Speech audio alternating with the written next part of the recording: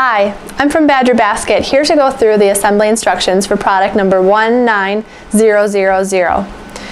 Before we get started, I want you to go through everything that you have and make sure you have everything needed. If you're missing any parts or have any damaged pieces, please contact Badger Basket before you get started. So let's get started with step 1. In step 1, what we're going to first be doing is putting the handles on the doors. Now you want to put the round ball on the side that has the decorative groove. That's the outside of the door. You're going to take the smallest screws from the back side and screw those in. So let's get both of the door handles on both of the doors.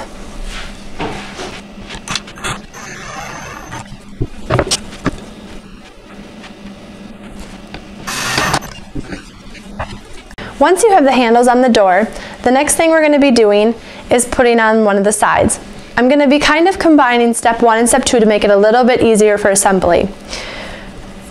So you're going to take one of the sides here, and we're going to actually start off by putting in one of the side rails that has the door stop on it. And what we're going to be doing is putting in the top 2 holes on one of the sides. Now an important thing to remember is when we're putting this in, this groove needs to be on the bottom rail and into the inside. And make sure that the door stop is also on the very bottom, okay? So what we're going to be doing is putting in the top 2 screws here first. So we'll get those put in place.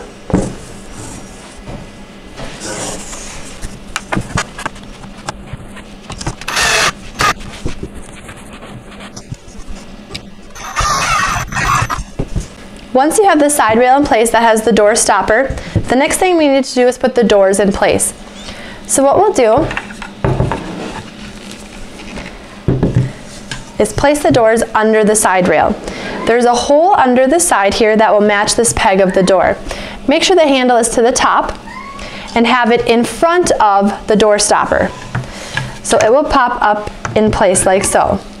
Okay? Then we're also going to do that on the other side here and putting it up in that hole on the side and putting it in front of the door stopper. I'm going to do this laying down because it's a little bit easier to maneuver.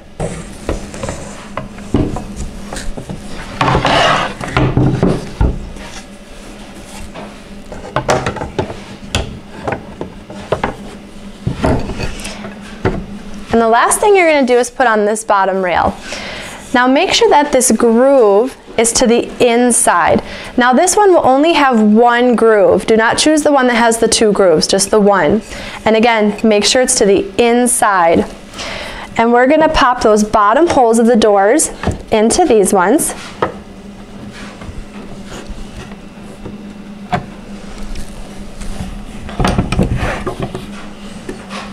Like so. When you have that bottom rail in place, then what you're going to do is screw in the side over here on the very bottom screw so that it stays in place.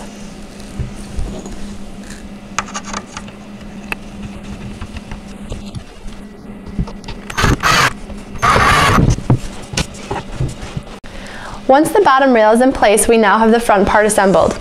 The next part we need to do is now this back side here.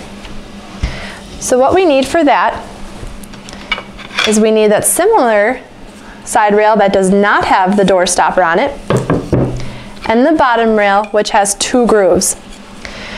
So like the first time, we're going to put the side rail on top here, making sure that there's a groove to the inside and a groove going down. Then we're going to be putting on the bottom rail, which will have the groove going to the inside and the groove going up. And what we'll do is we'll secure those in place.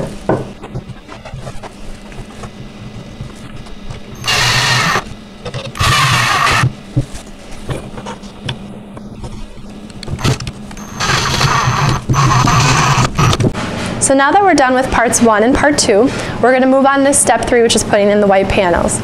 The easiest way to do this is to tip up the whole crib so that it's easier to slide those panels in. Now you have 3 different panels, 2 that look the same and 1 that has 3 holes in it. We'll start by putting in the plain one. And what you want to do is put it at the very bottom 2 slats. So now these will align, assuming that you put them on correctly and you have the two grooves facing in towards each other. Make sure you have the white facing towards the top of the crib. We'll put in the second panel, same thing, making sure we put them right in those grooves that are facing towards each other and white facing upward. Now the last panel we're going to be putting in is the back panel. This is the one that has the 3 holes in it. What you want is the white to be facing towards the doors and the brown to the back. So we'll put those in the back grooves here and slide those into place. The next part of step 3 is to put on the last side panel. So what we're going to do, you can actually leave it standing up like this, which makes it easier, is to put it up and have all those holes align. Just make sure that your decorative heart is towards the top of the crib, and then you've got your base down here. So we'll put in the 6 screws here and get those all put in place.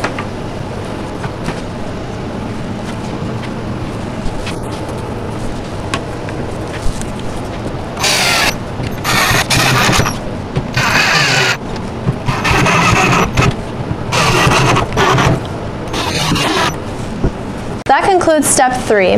Now moving on to step 4, what you need to do is to put in the bumper liner.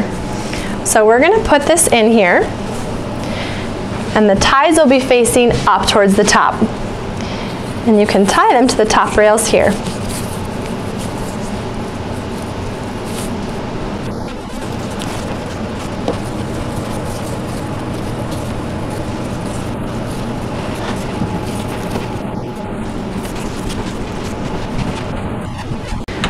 Once you have them tied, all you need to do is put in the blanket and the doll pillow, and you are all set.